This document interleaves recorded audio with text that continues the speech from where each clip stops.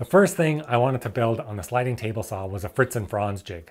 Among other things, this is going to allow me to rip long, thin pieces accurately while keeping my hands away from the blade and still taking advantage of the slider. If you want to replicate this build, I'll leave a link to the flip stops, the T-track, all the components used in this build in the description below.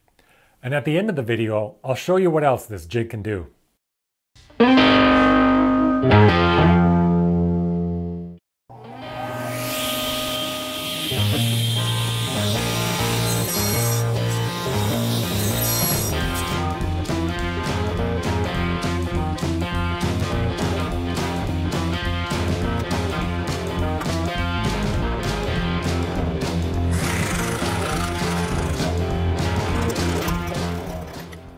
Smooth.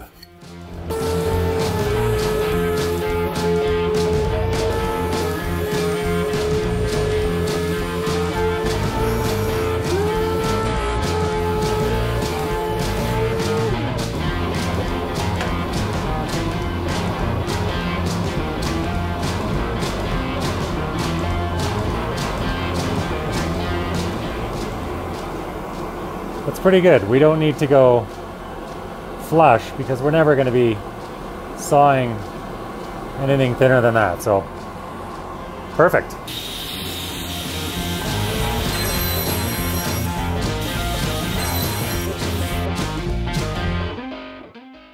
The front is cut to 150 millimeters and the back to 300.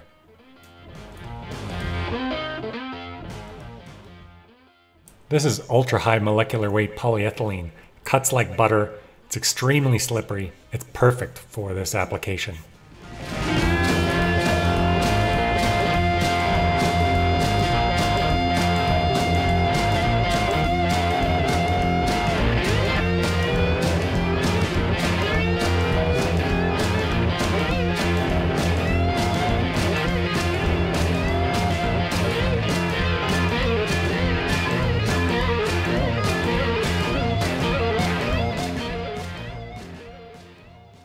This is just a rough cut. I'm going to sneak up on this accurately with the planer.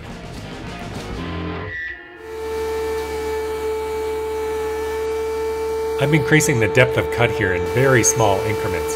I've edited out about 6 or 7 passes before getting to this point here.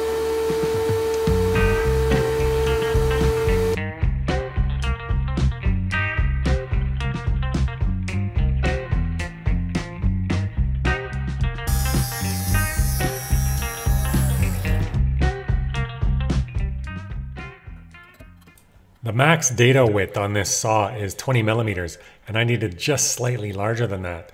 So I used the scales on the crosscut fence and just moved it over ever so slightly. Absolutely perfect fit.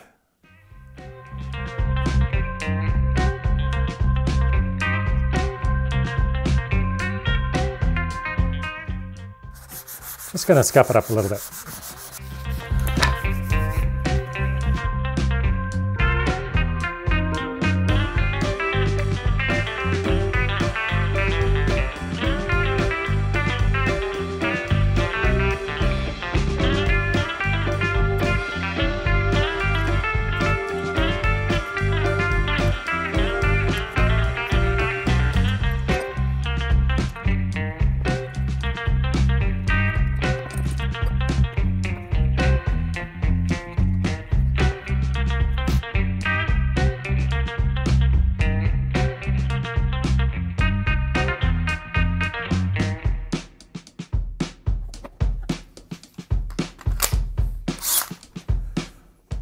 My countersink bit.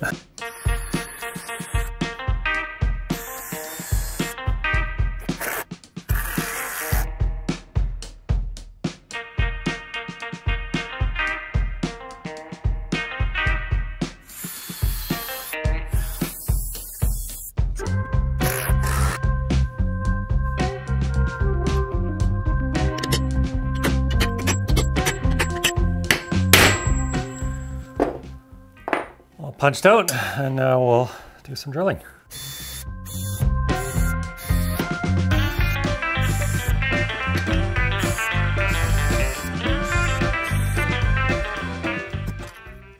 let's switch out this drill bit for a countersink bit. The one issue with these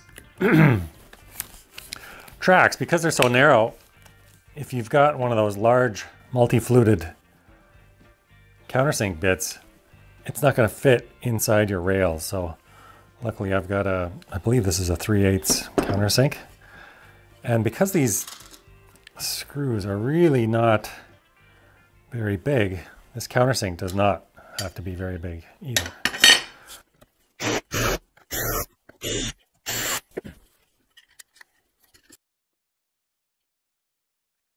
I'm using the flip stops as clamping points. This will ensure that the rail is in just the right spot.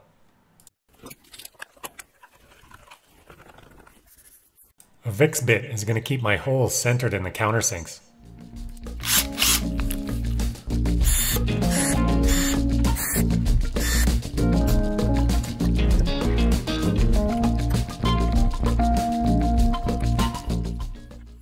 Polyethylene requires a specific plastics glue.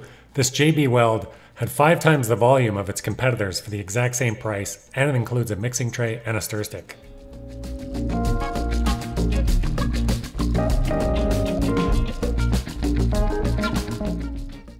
The packaging says this can be a skin irritant, but my finger's my favorite glue applicator, and it was fine.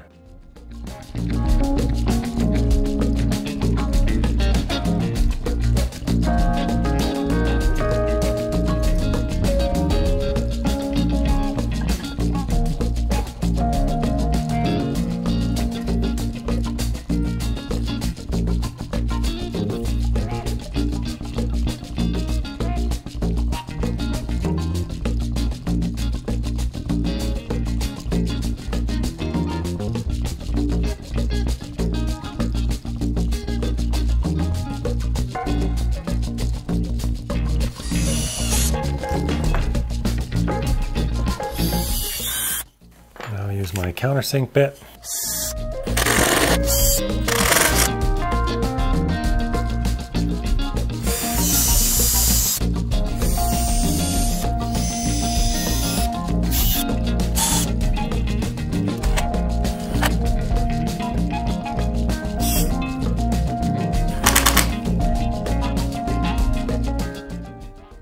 Now I've got some 220 grit sandpaper with adhesive backing.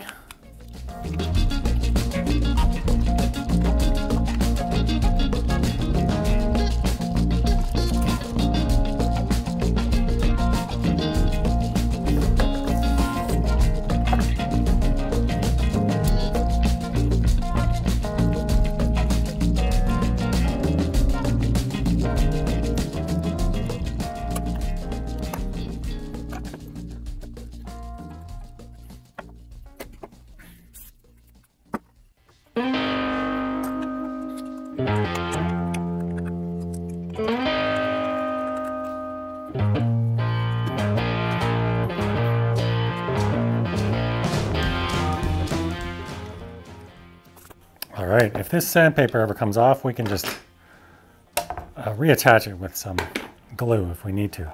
But it is self-adhesive and it's actually quite strong.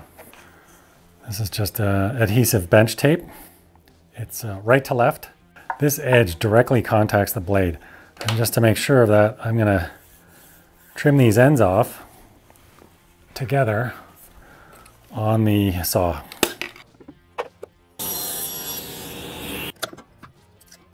At this point, I realized that the screw was going to be in the way, so I removed it. The rule of thumb for cutting aluminum this thick on a table saw is to have 10 teeth per inch of blade diameter. I've got a 12-inch blade, but only 72 teeth, so I thought it would be safer to use the bandsaw first and then clean the edge off with the table saw, which worked well.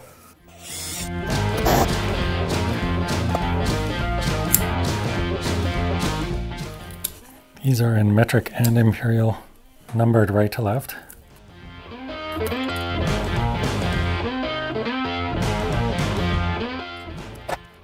Rather than buy a second bench scale, I'm cutting this off at the 1 meter mark.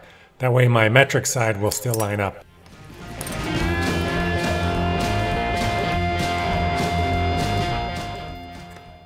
Now we just need a handle.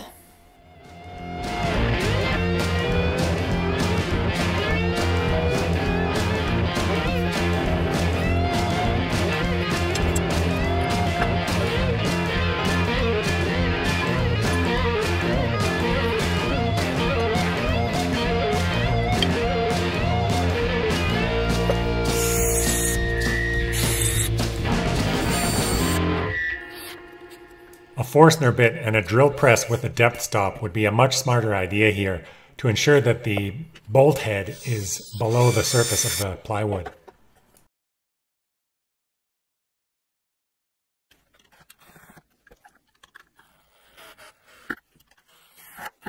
And done! Let's see what it can do.